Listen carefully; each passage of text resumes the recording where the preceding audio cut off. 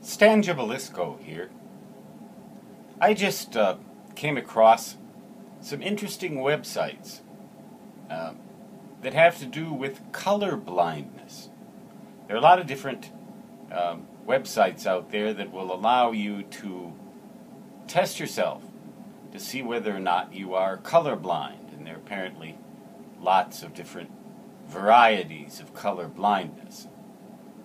So I took one of these tests, just out of curiosity, and because I wanted to see whether or not I was normal or whether I was colorblind. Now, keep in mind that a test like this can only be as good as the display that you are using it on. I use it on this iPad display, which I think is pretty good. But I don't know for certain that my computer display isn't itself a bit colorblind. You never really know these things unless you get them tested by an engineer, and of course you never know if you're really colorblind or not unless you get tested by an ophthalmologist. But according to one of these tests, the one that I took, it drugged me through quite a lot of images that I had to look at and see what number, if any, I saw amongst the various colored dots. And it gave me a choice, but it only gave me a few seconds to choose each one. I went through that test, and it took a good solid 3, 4, 5 minutes.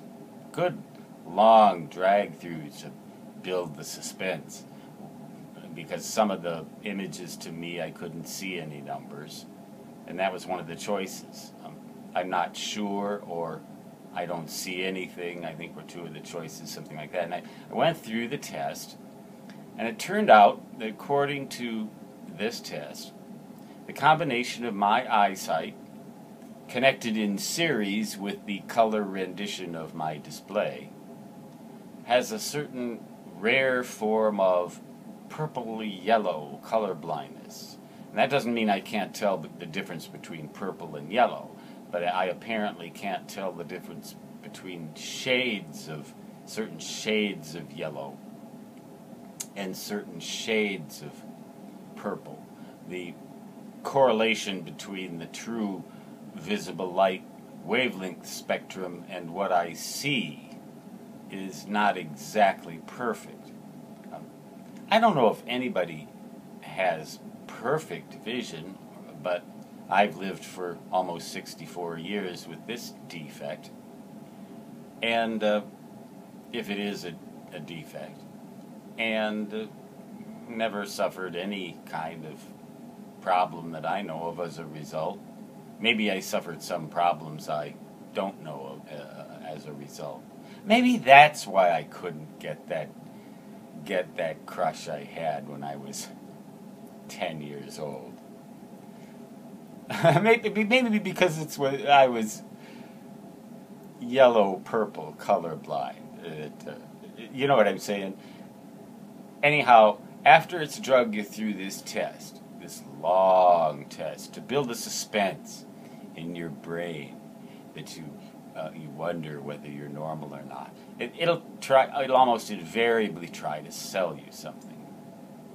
I mean, after all, what would be the point of making any website if you didn't make any money, unless you were a fool like Stan Gibilisco, who does all this for free? Or does he? Well, maybe you'll buy more of my books.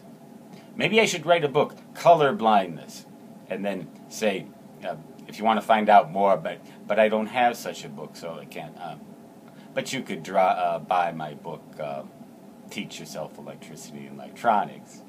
There you go. See, I drug you through all this just to tell you that. But really, you can buy these glasses that will supposedly help you see color better, or make the colors that you do see more vivid. And they sound like they'd sort of be fun to buy, whether you were colorblind or not.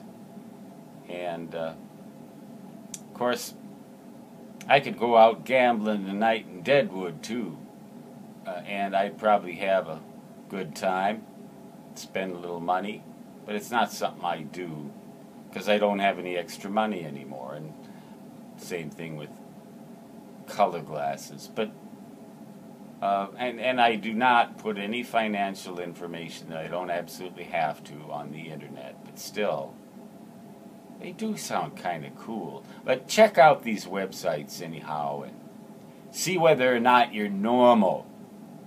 See whether or not, see what they might do to you in some societies if you have color blindness. It was kind of shocking. I won't say what they might do to you. That would spoil the suspense, and then I couldn't sell you anything. Check it out. Maybe you want to get some of these glasses. Might be fun. Stan Gibilisco, signing off. Until next time, so long.